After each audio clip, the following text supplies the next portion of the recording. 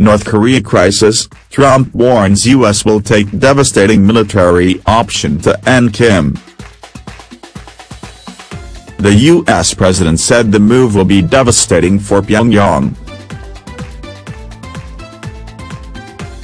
Asked whether he would consider sending the military into North Korea, Mr. Trump said, "We are totally prepared for the second option, not preferred, but it will be devastating, I can tell you that. That's called the military option.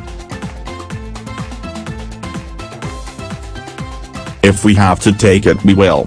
He's acting very badly. He's saying things he should never ever say, but it's a reply. The things he's said over the past year and to past administrations, is a situation which should have been handled 25 years ago, 5 years ago. Many administrations have left me with this mess, but I'll fix the mess." His threat came amid a trench of bellicose statements by Mr. Trump and despot leader Kim Jong-un. Yesterday, North Korean Foreign Minister Ri Yong-ho accused Mr. Trump of declaring war on the North and threatened to shoot down U.S. warplanes flying near the peninsula. Last weekend, American bombers flew the closest they ever have to the country. Mr. Ri was reacting to the president's comments. Kim and Ri would be around much longer if they carried out their threats toward the U.S. North Korea's sixth and most powerful nuclear missile test was carried out on September 3. Earlier today, the U.S. sanctioned 26 North Korean nationals and 9 banks, including some with ties to China.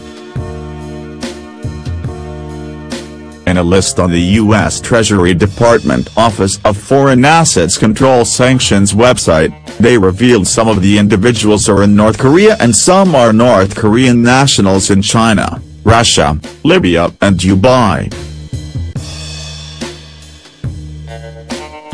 The U.S. top military officer today said the U.S. regards North Korea as the world's greatest threat, but despite an escalation in tensions over its ballistic missile and nuclear program, Pyongyang has not changed its military posture.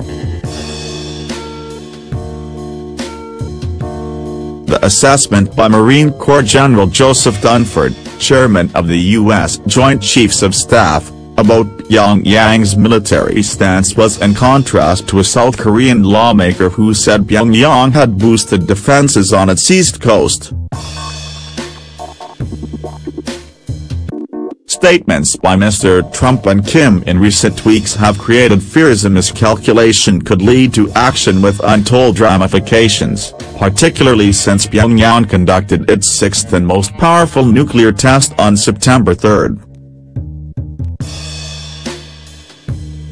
Mr. Dunford told the Senate Armed Services Committee, "While the political space is clearly very charged right now, we haven't seen a change in the posture of North Korean forces, and we watch that very closely."